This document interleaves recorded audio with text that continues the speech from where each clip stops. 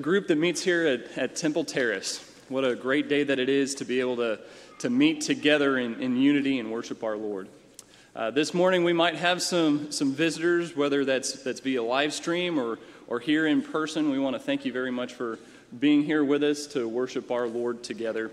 If you are here in person, we would very much like to get to know you a little bit better. So if you would, please stick around at the end of services. A lot of us will either be here in the auditorium or in the foyer area. Again, we would really like to get to know you. This morning, just like every other Lord's Day morning, Sunday morning, we're going to be gathering here to worship God. And how do we know how to worship God? But to look at the Scriptures. It talks about New Testament Christians were continuing the apostles' teachings while they were there worshiping. So what are those teachings? We see that there is scripture reading where they are meeting together to read scripture. They're also meeting together to pray together, to sing songs, singing with one another to make grace in their hearts to the Lord. And then also we're seeing that there was preaching done where they would be men would be speaking a portion of the Bible in order to know what we are supposed to be doing, what God wants us to be doing. Well, this morning we'll have two different lessons brought to us, one being the communion meditation, where we gather together to break the bread and to drink the cup in memory of Christ.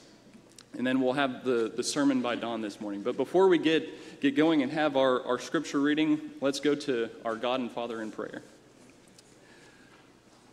Our Lord and Father, we thank you so much for this Lord's Day, this day that we can come together and worship you. Lord, we thank you so much for this group that we are able to meet here without the fear of outside harm, that we can meet together and worship you in the way that you would have us to be worshiping you. Please help us as we're going through this morning that we would be worshiping you in the way that you would have us to, that it would be a sweet-smelling aroma to you, that you would enjoy our worship. Lord, thank you so much for this church family, that we are able to meet with one another, but please help us to be encouraged this morning and to encourage each other, and then to encourage the people that are out in the world around us. Please help us, Lord, to spread your kingdom. Lord, we thank you for so many other things, but this morning, Lord, please help us to focus on what we are praying, what we are singing, and what we are listening to better be worshipful to you. We ask these things in your Son's name. Amen.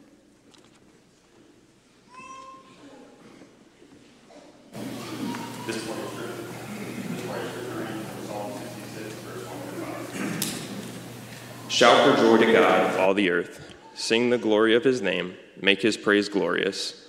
Say to God, so great is your power that your enemies cringe before you. All the earth bows down to you. They sing praise to you. They sing the praises of your name.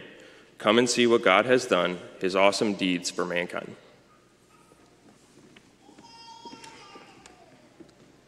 Good morning. The first song we'll sing this morning is I Know That My Redeemer Lives.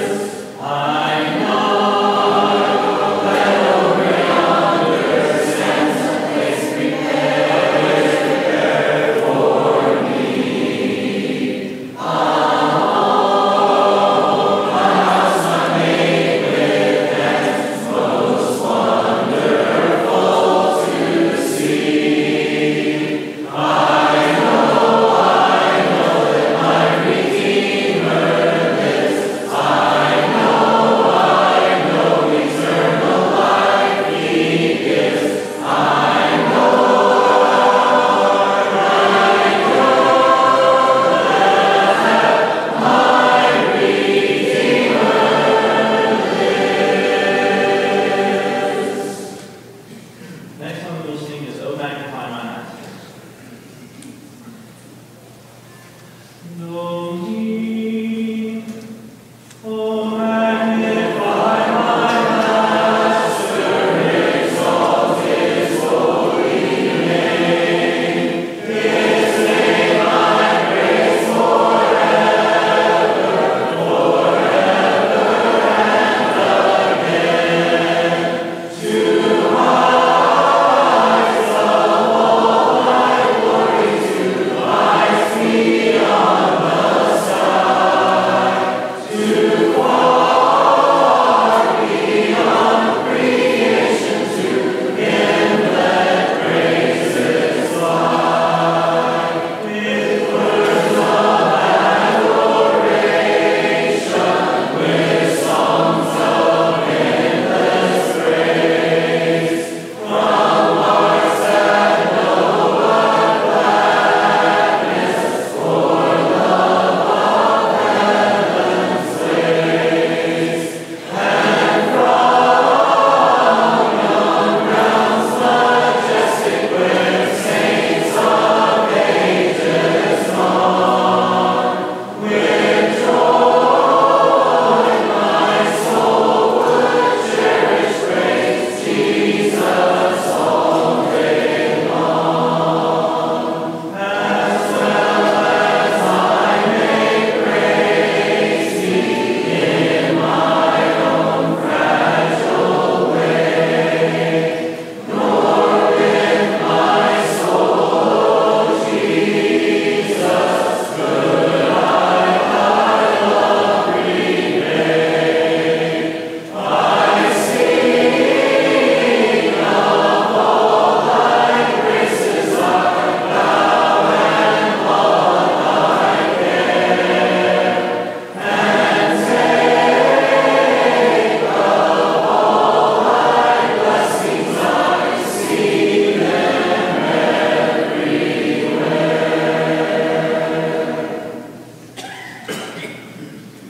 Next one we'll sing is "Mended and Whole."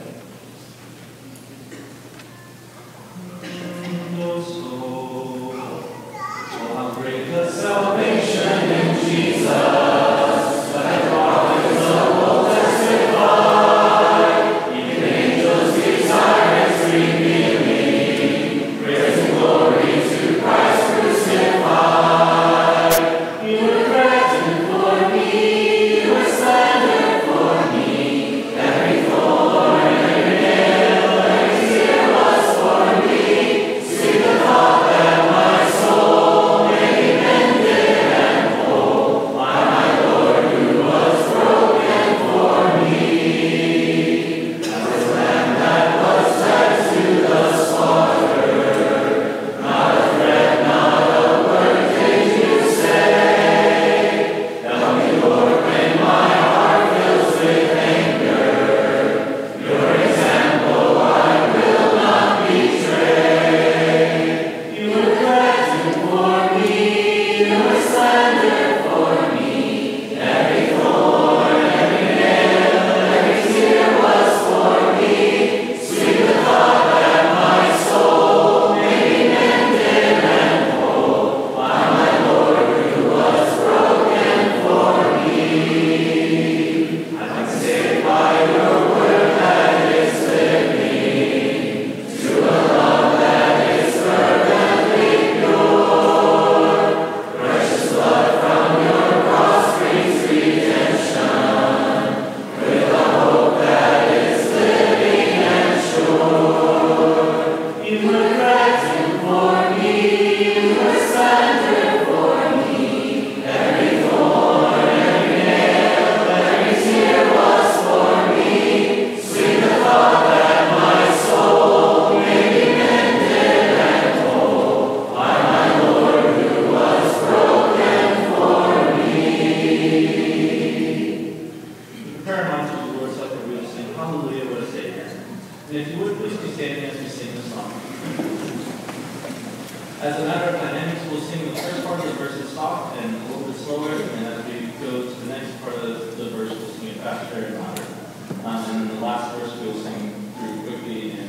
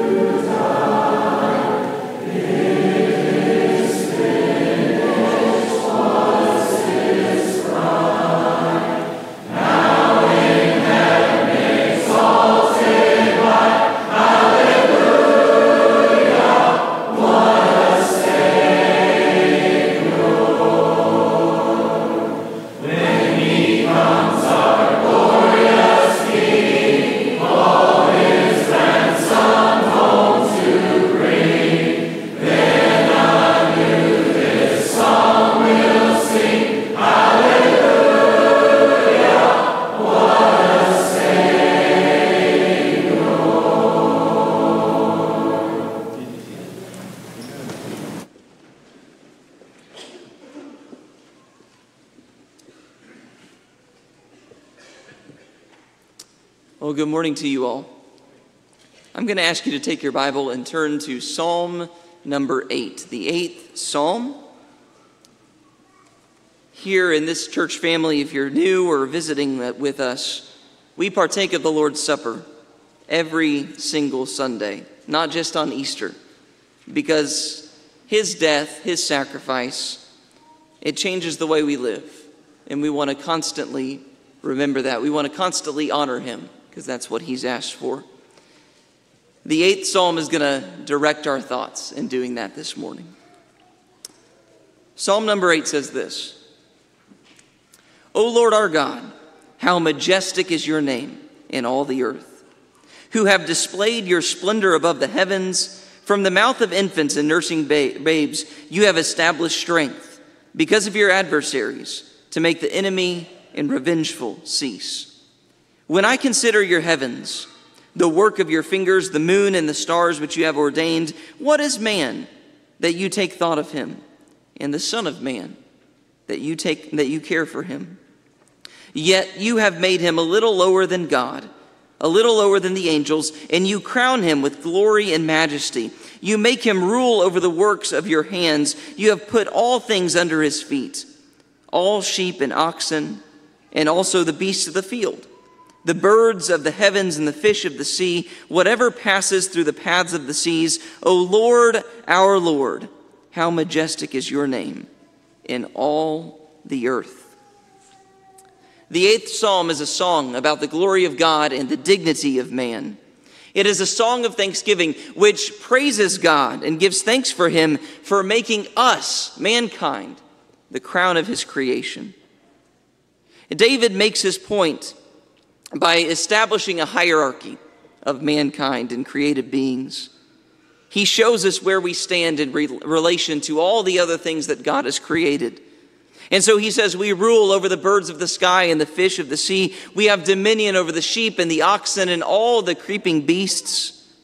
We command and dominate all the works of God's hands. And he also says this in verse 5. He says, what is man that you are mindful of him, and the son of man that you visit him? You have made him a little lower than the angels, and you have crowned him with glory and honor. That's another statement about the glorified position of man. We are just a little lower than the angels. And that really is a remarkable thought. What a wonderful thought that we are a little lower than the angels. The angels are amazing beings to think about.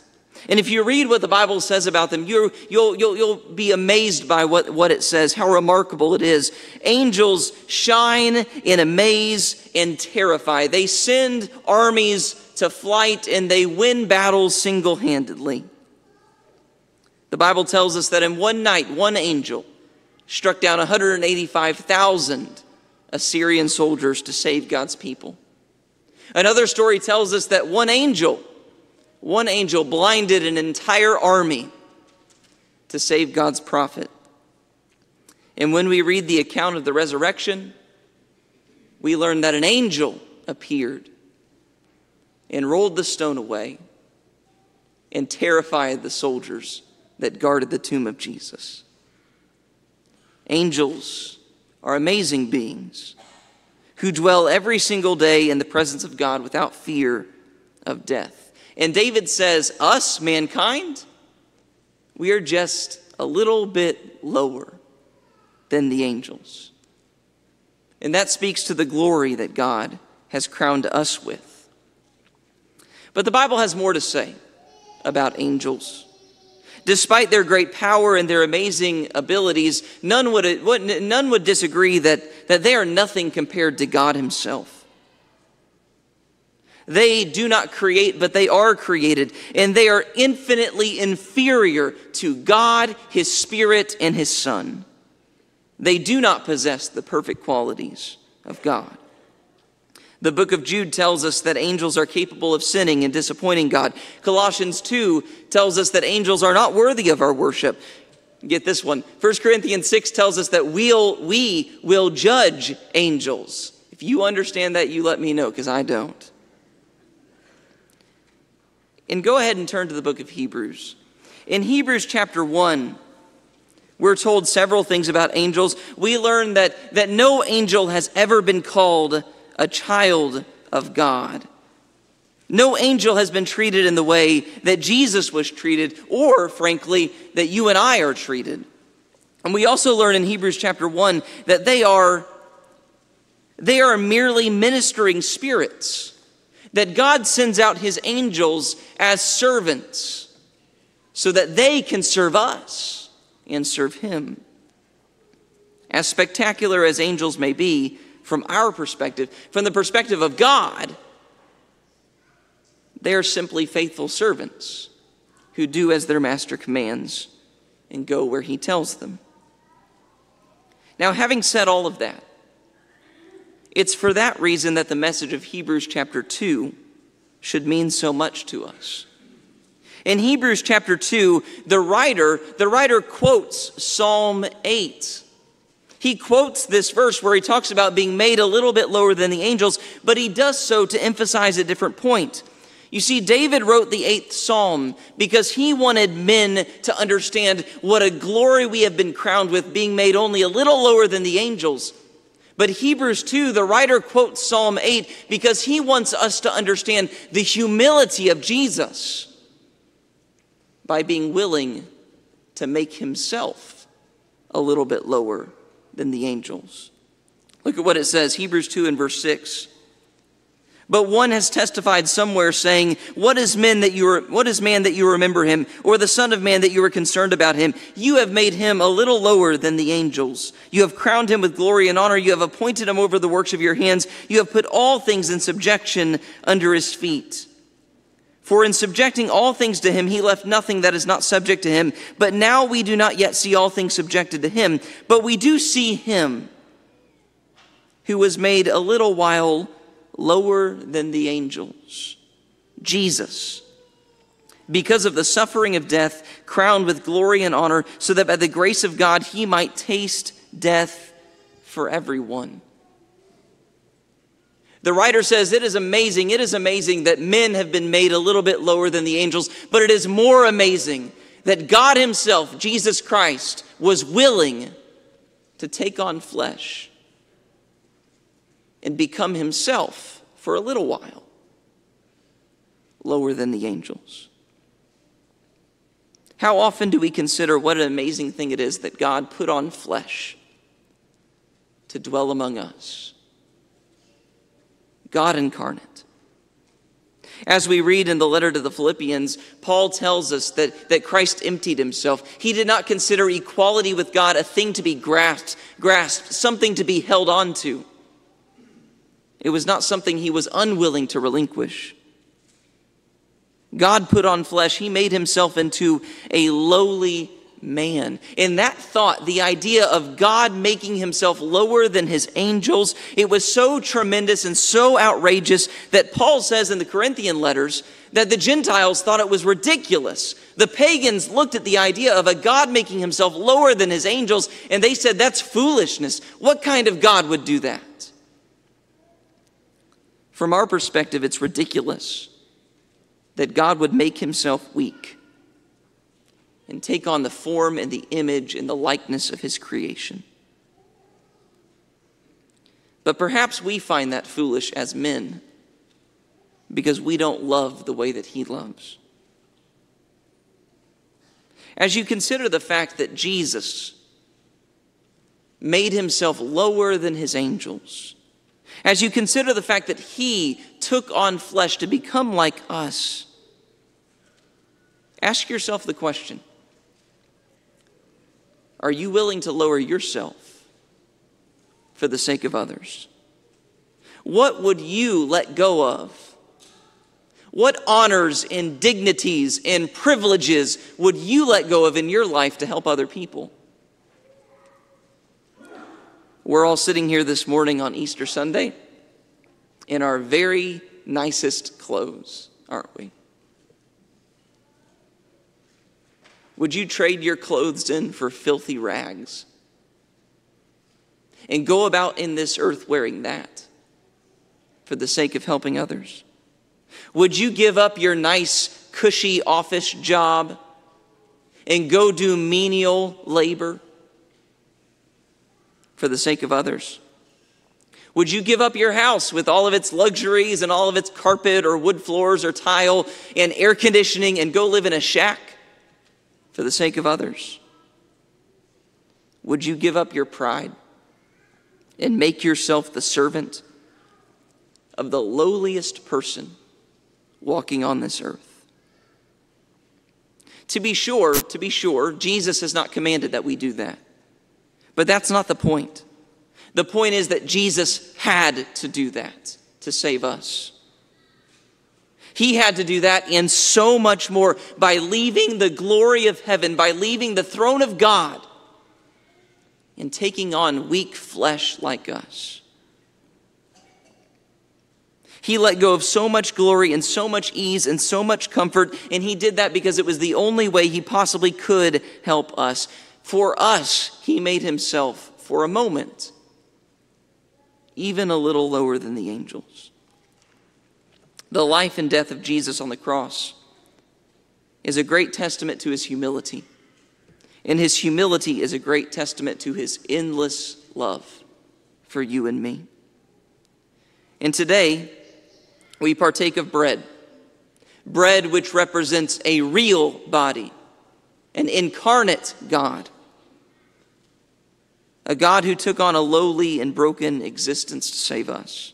And today we partake of the fruit of the vine, which represents his blood, real blood, which he took on and he shed for us. As we partake, let us remember that God became flesh and dwelt among us. And that was no small thing. For our sakes, he became a little lower than the angels. Let us pray for the bread. Dear Lord our God, we thank you for everything you gave and everything you suffered for our sake. What an amazing thing it is that you sent your son Jesus to live in the flesh like us and to suffer like us and to be weak like us, so that one day we may be glorified with you. Thank you for his sacrifice. Thank you for his life. In his name we pray. Amen.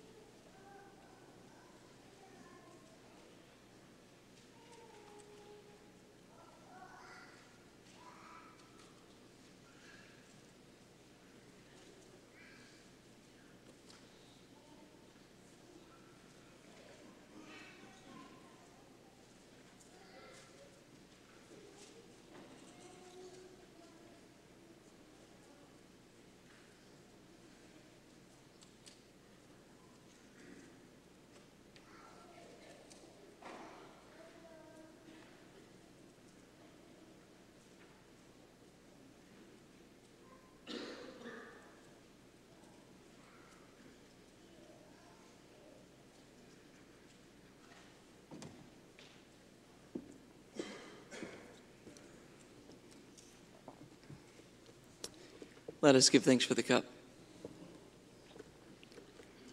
O Lord our God, when we consider the fruit of the vine, which represents your blood, we are called back to remember the death of your Son Jesus on the cross, the terrible suffering that he endured. Lord, we're mindful of the fact that he suffered for our sins, and the pain he endured was not something that he deserved, but it was something that we deserved. Thank you so much for your Son and for his shed blood. We thank you. In your Son's name we pray. Amen.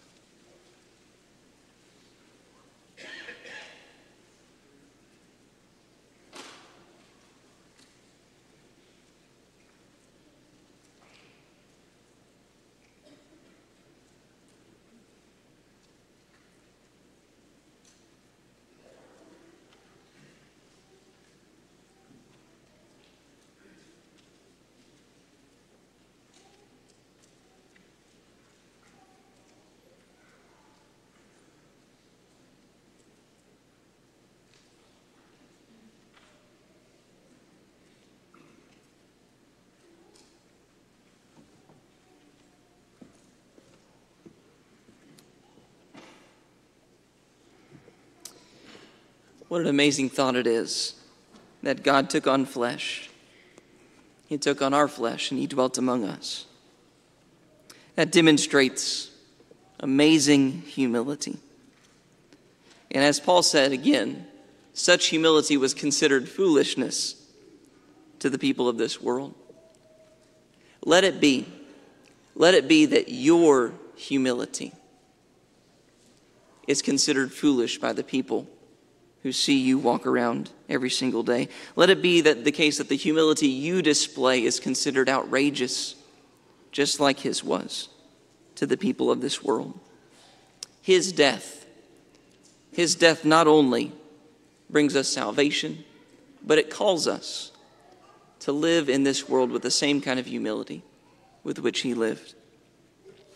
The Lord's Supper is now concluded. And always, as a matter of convenience, we take a moment now to mention the collection that we take every Sunday as well. As if you're a guest here, we're not asking for your money. This is merely a commandment that's given to the members of this church here that we give to promote the Lord's work in this place every single Sunday. And so now let us say a prayer for the offering. Dear Lord our God, we're mindful of all the tremendous ways that you've blessed us. The most important spiritual blessings, but also the physical blessings as well. Lord, we pray that the money we offer you today will be given with a spirit of generosity, and that great things, great fruit will be born for your kingdom through it. Lord, thank you so much for everything you give us, and please continue to bless us in every way. We cannot live this life without you. In your Son's name we pray and ask these things. Amen.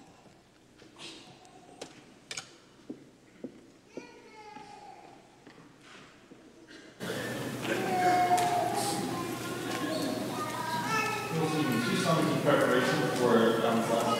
And if you're really able, please stand for 2 songs.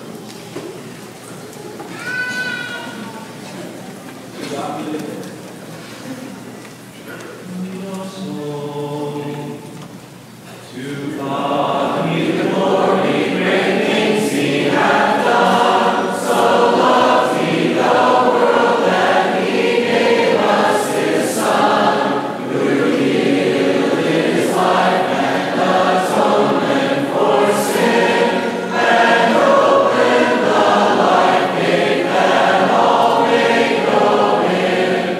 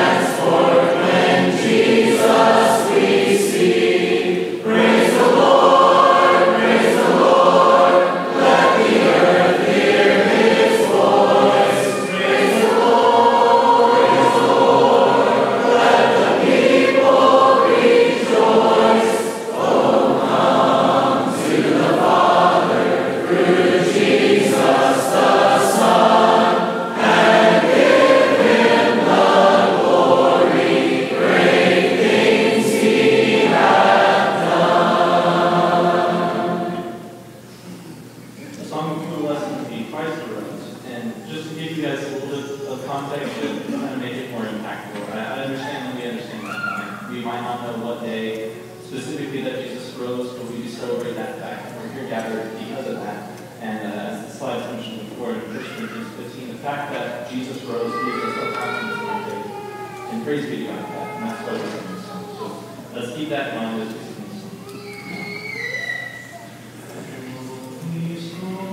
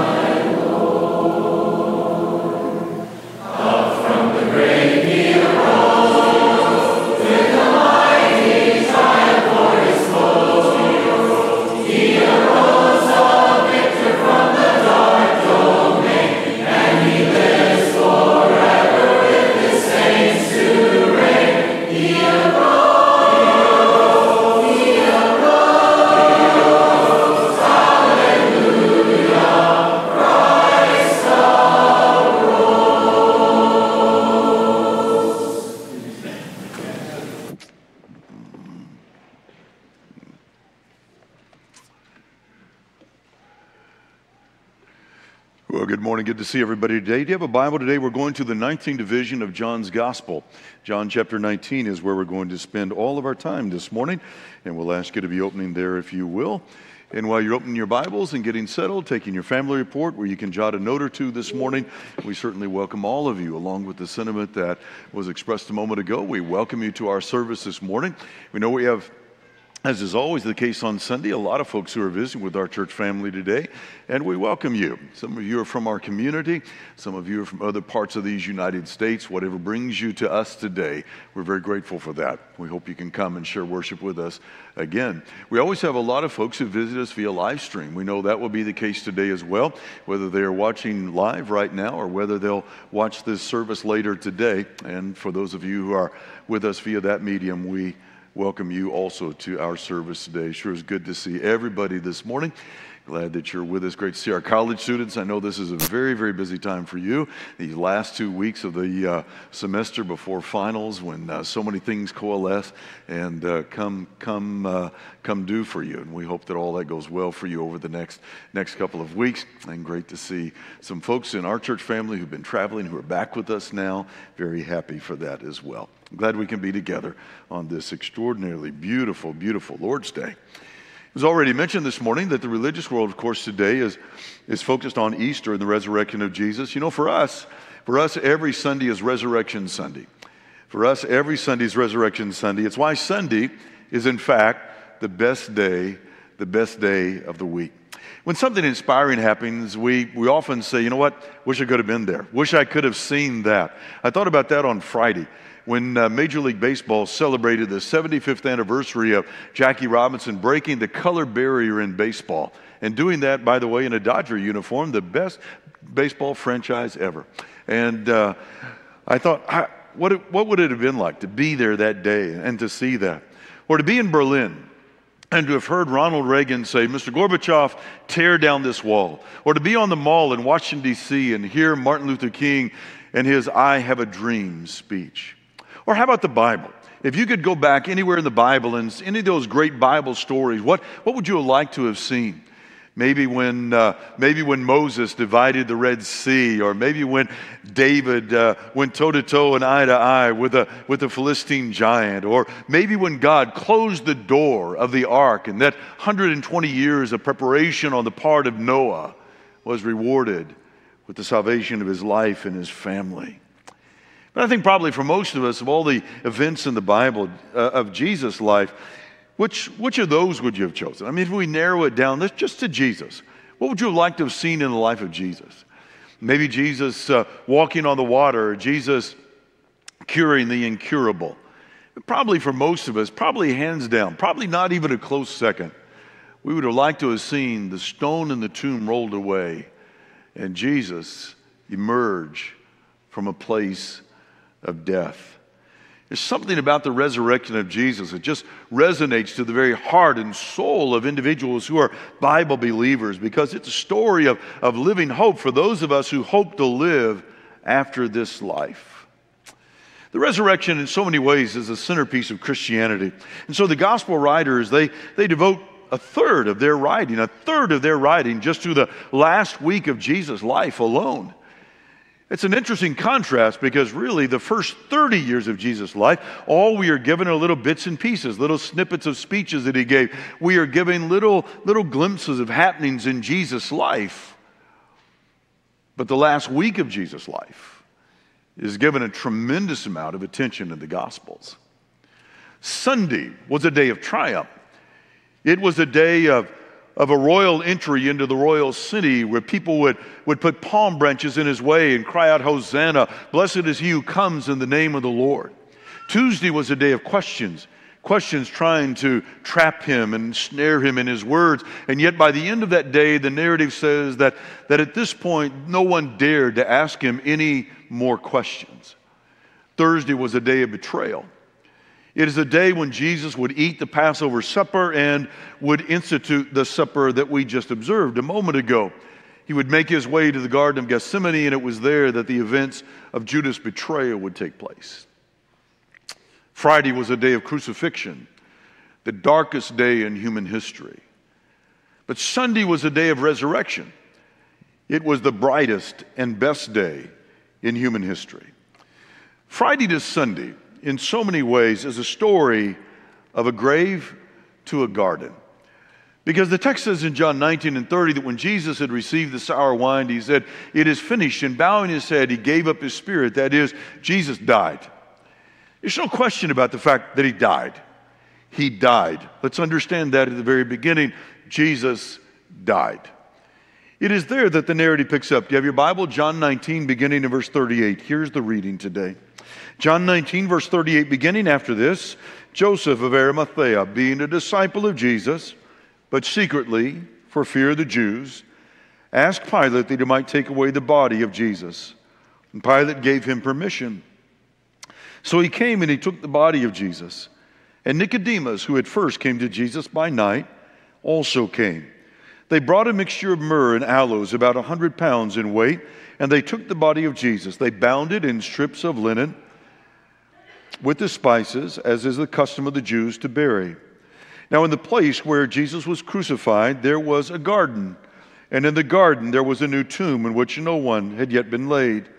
And so there they laid Jesus because the Jews' preparation day and the tomb was nearby.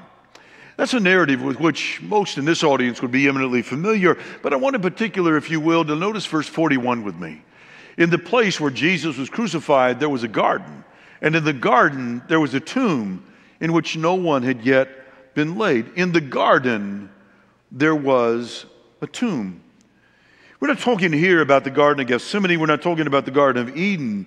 We are talking about a place, for want of a better term, that it's just a cemetery. It's a cemetery. Just as today, cemeteries often resemble gardens.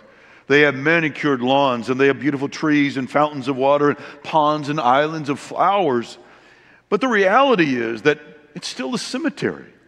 And above the ground, it may be beautiful and it may be inviting, but we all know that below the surface, it's a place of death. But the place of Jesus' grave was transformed into a garden of hope.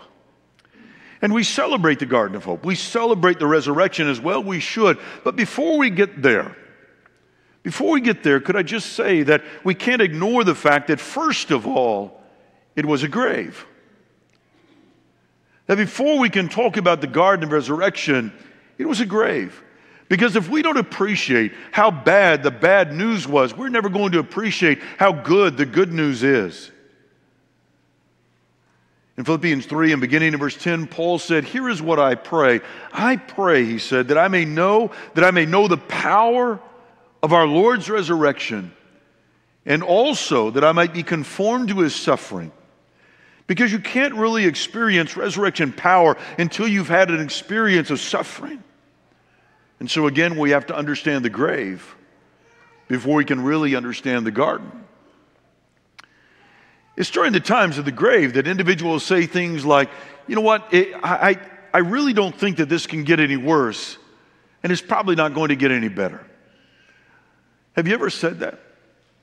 Have you ever been in a place in your life, a period of time in your life, where you've just said, "You know what, I just don't think this can get any worse, and I really don't believe it's ever going to get any better"?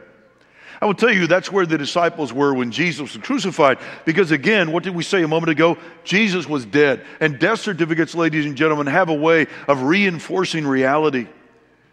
Now, their expectations had been high, but now their rabbi was dead. He was decisively dead. He was scourged and crucified, dead. He was buried and sealed in a tomb, dead. And the point of it is that everything in human experience would say, you don't come back from that. You don't come back from that kind of death. On Sunday morning, the text says, the first day of the week, Mary Magdalene, Mary of Magdala, came to the tomb early while it was still dark. The phrase, "while it was still dark," is an interesting one because it was dark in the sky, but it was also dark in her heart. Because the Jesus that Mary knew and loved was dead. It can't get any worse, and it's never going to get any better. Maybe you've been there with that. It's the moment that you learn of the affair. It's the time on Friday when your boss tells you that you will not have a job on Monday. It's when you're sitting in the waiting room and the doctor walks in and you can tell immediately from the look on his face that this is not going to be good. It's the moment when you are in darkness and you really don't know if there's ever going to be light again. And I will tell you, if you live long enough, you're going to be there. There's some young people in this audience who haven't experienced that, but I will tell you, there are many in this audience with enough mileage on the odometer of their life that you have been there, either personally or vocationally or spiritually or relationally, you have been there. And in those moments, it's easy to get lost in that season. You see, we read this story about Jesus' resurrection. We read about his death. And our minds immediately go to resurrection because we know the end of the story. And so for us, when we read about the crucifixion and Jesus breathes his last and Jesus dies, in our mind, we all know that's going to be okay because immediately we go to the resurrection. But the disciples, ladies and gentlemen, they had to live through Saturday. And on Saturday, there was only darkness. If you're stuck in the darkness of that in-between time in your life, could I just remind you that as long as there's time on the clock, there's opportunity for God to work. That as long as you're alive, as long as there's time on the clock, there's opportunity for God to work. Because the darkness of crucifixion was not an accident. It was not a miscalculation on God's part. It was not a mistake. It was part of the plan. If you're visiting with us today, in our church family, we sing a song entitled Thomas's Song that asks the question, could this have been part of the plan? And the answer is yes, of course it was. In fact, Jesus, when he had given thanks, when he instituted the Lord's Supper, he said, I want you to take and eat this bread because this represents my body which is broken for you. This was part of the plan, that Christ's body would be broken for you and for me. And so quite simply, before God could give us a future, he had to deal with our past. And so because of that, we know that there is a glimmer of hope.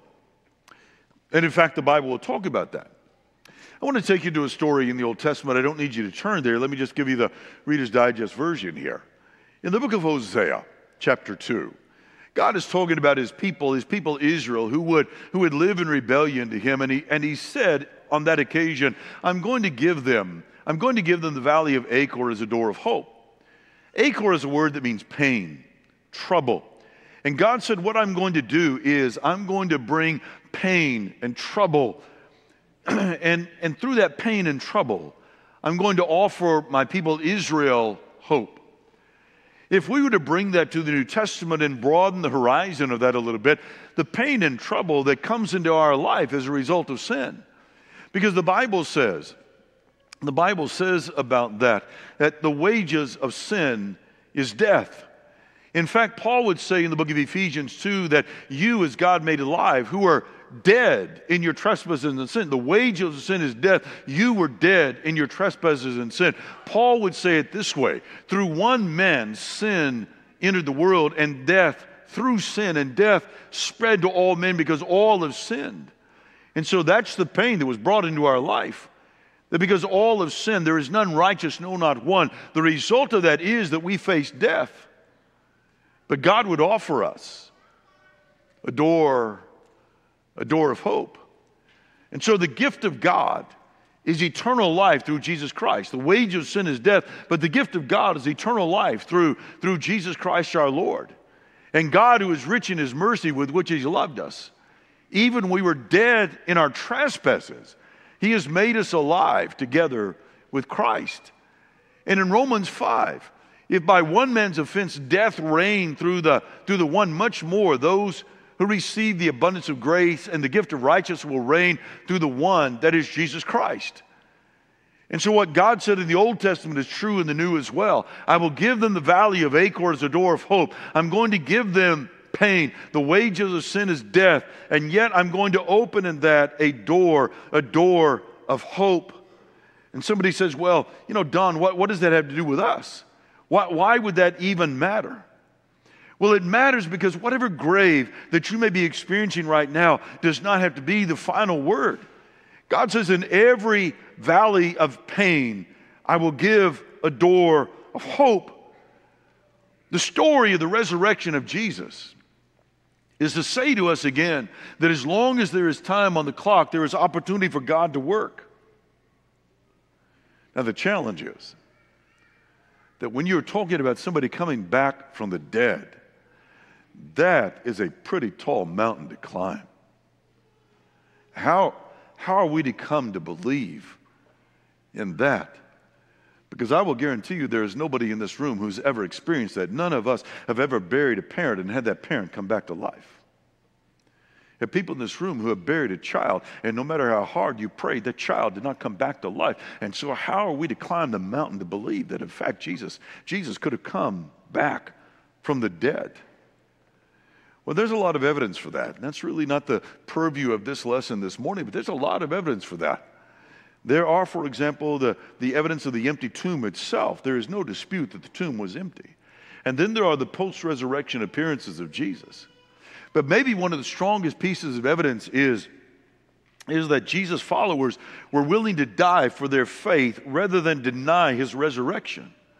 History tells us that followers like Matthew and Mark and Luke and Peter and James were all willing to be killed rather than recant their belief in Jesus' resurrection. It's impossible to believe that these men would have gotten together and said, you know what, we are going to perpetuate this fraud. We're going to continue this charade, even if it means that we have to die for this lie. People don't do that. Now, there are a lot of examples of individuals who were willing to die for a truth, but nobody is willing to die for what they know is a lie. And so the disciples didn't just hope that maybe Jesus would come back from the dead.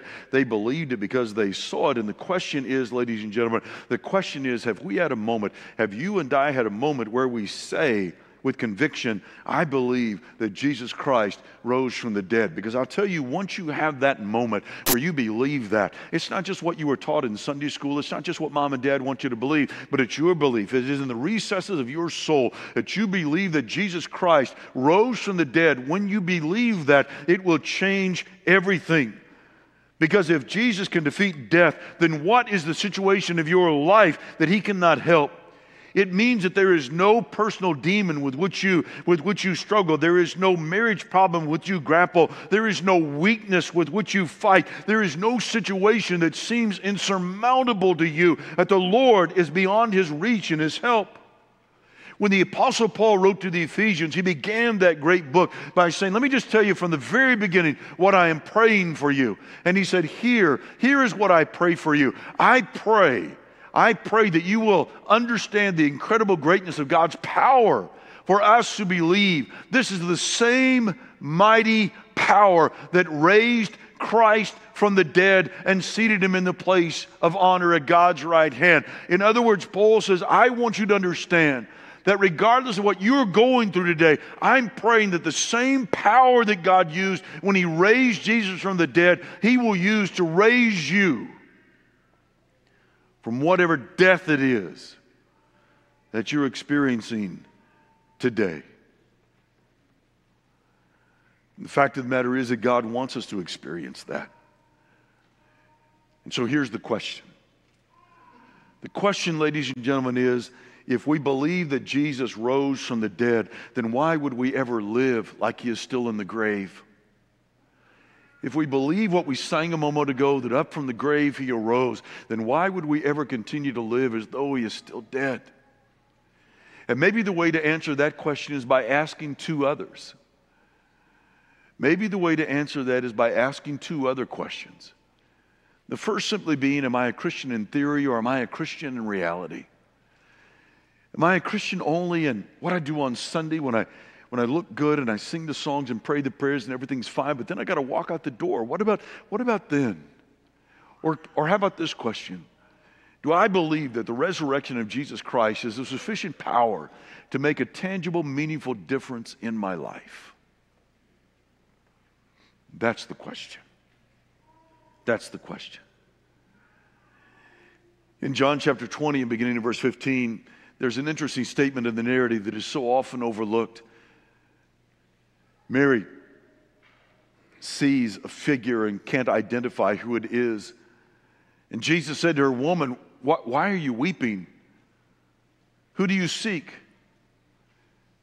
And supposing him to be the gardener, she said, I'm seeking my Lord. Tell me where you've taken him. I'll go, I'll retrieve his body, I'll take care of him.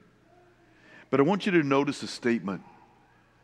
She supposed him to be the gardener. We don't ever think about that. I want you to think about that this morning. She supposed that he was the gardener. I want to tell you this morning, he was the gardener and he is the gardener. I mean, we think about Jesus and we say, well, Jesus was he was the teacher, he was a rabbi, he was a carpenter, he was Lord. He was all those things. There's no doubt about that. But I want to tell you that he was also the gardener, because gardeners deal with living things. And Jesus said, I am come that a man might have life and that he might have it more abundantly. To this very day, Jesus is turning graves into gardens. He is bringing life from death. The fact is, ladies and gentlemen, graves are inevitable. Let's not miss that this morning. We don't need to try to bury that, sweep it under the rug. We need to be honest about that. Graves are inevitable. To paraphrase Oprah, you get to die, you get to die, you get to die, you get to die. We all get to die. Graves are inevitable. Maybe that's the death of a dream, or the death of a marriage, or the death of a friendship, or the death of hope, or the death of your soul. Certainly one day it will be the death of your physical self.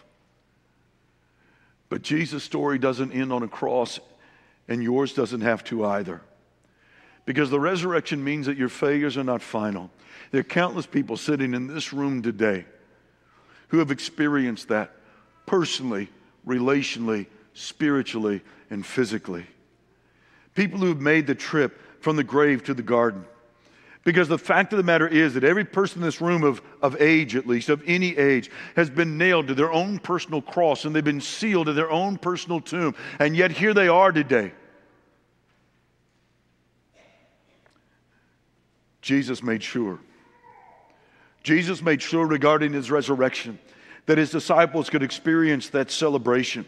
And so he made it a point over the next several weeks that he would appear to multiple people in multiple venues with multiple witnesses. They saw him, they touched him, they ate with him. On one occasion, he met with over 500 of his brethren at once.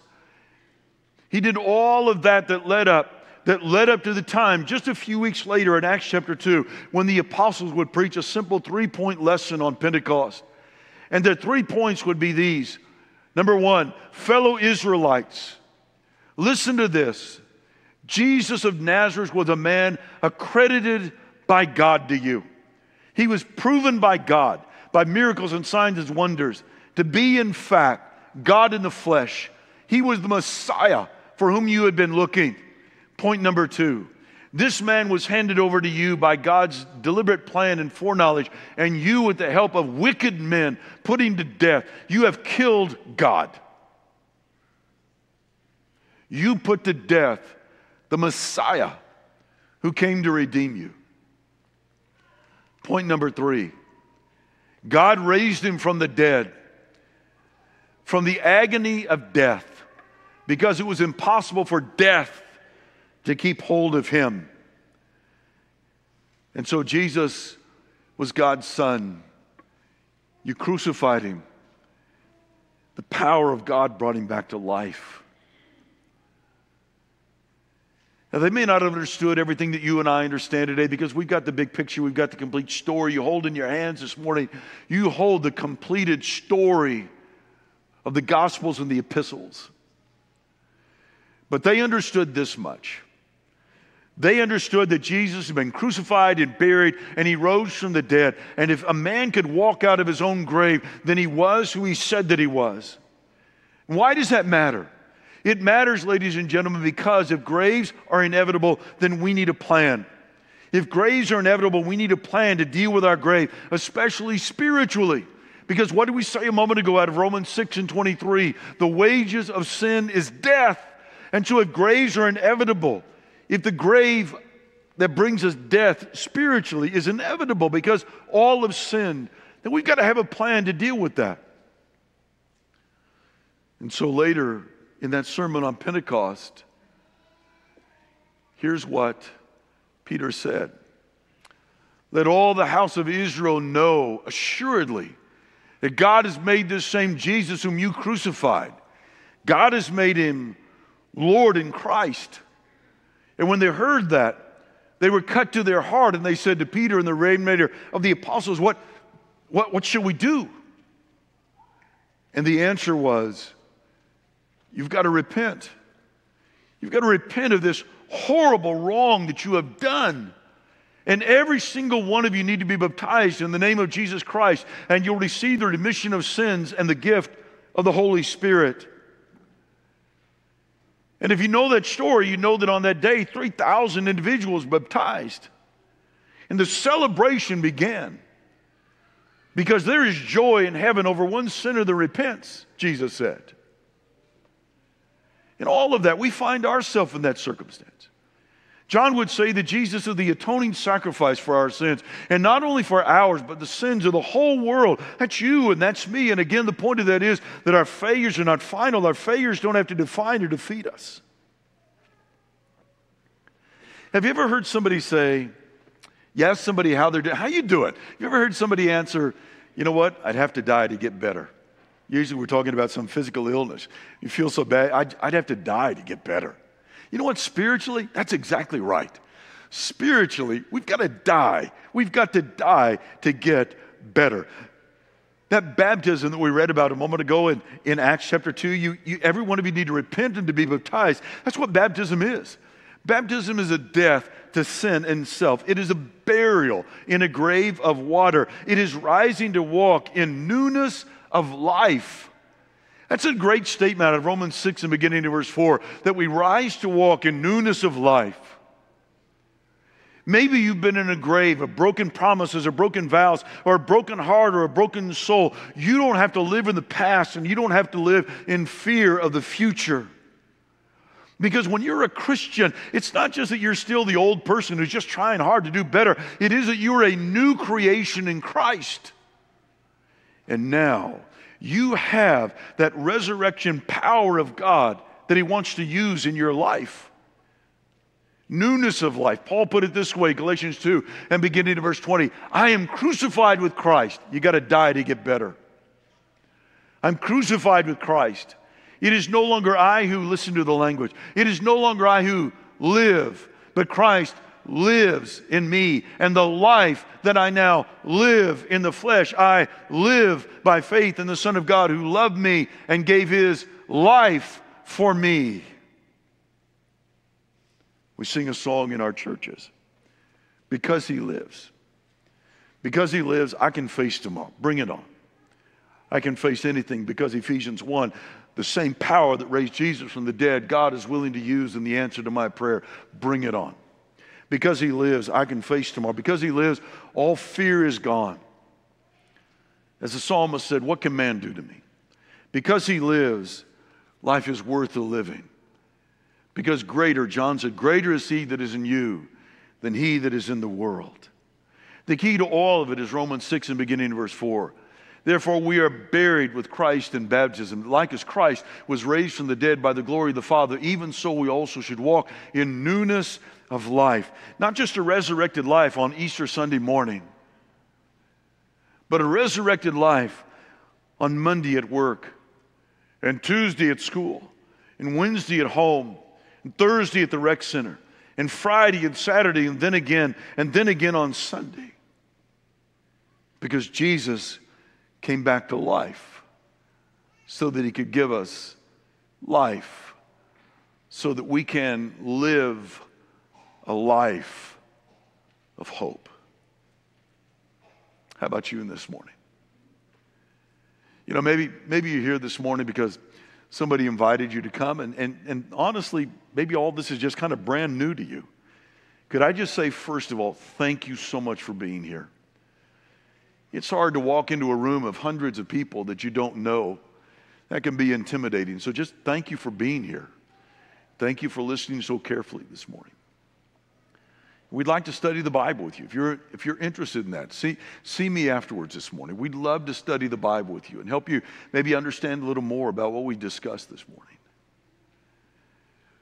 But maybe you're in this audience this morning and you've been thinking about these kinds of things for a long time because this is the environment in which you've grown, or you've been talking and thinking about this or studying about this with somebody else. Could I just say to you, there would never, ever be a better time, a better day, a better opportunity to begin to walk in newness of life than today. And so if today is the day that you know that you need to be buried in baptism so that you can rise to life, or come home to your Father so that your life can be renewed, then this invitation is for you. Let's stand and let's sing.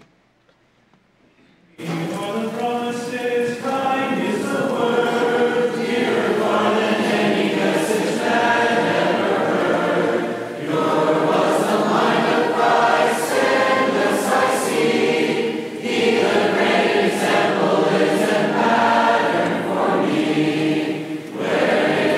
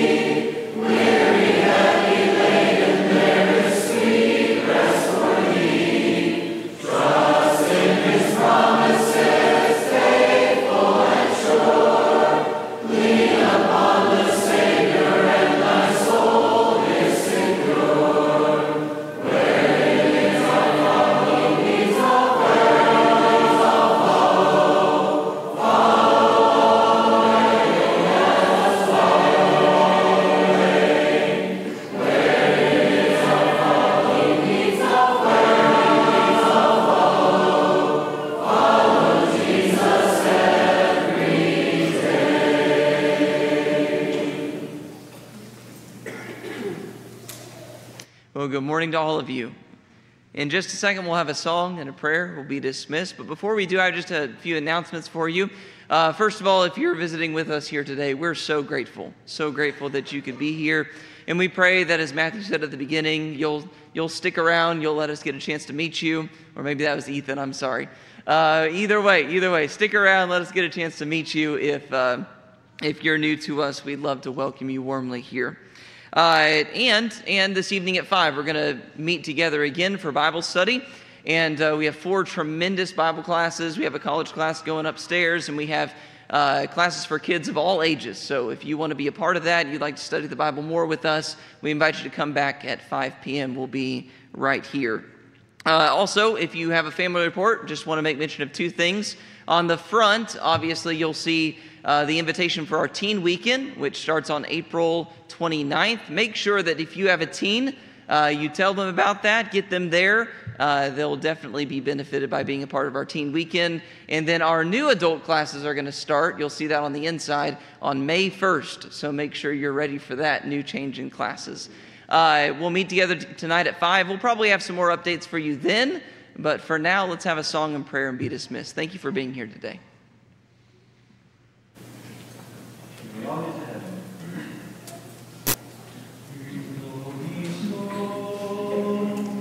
Sing the wondrous love of Jesus, sing His mercy and His grace. In the mansions bright and blessed, He'll prepare for us a place. When we all get to heaven, one day our day of rejoicing ever be. When we all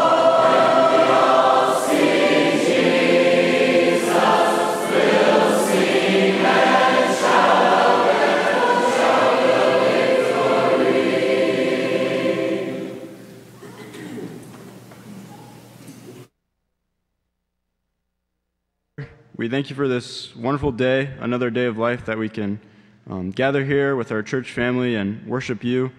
We thank you for all the many blessings that you've given to us, and we hope as we go through the rest of this week that we would remember that you're alive and that we are living for you.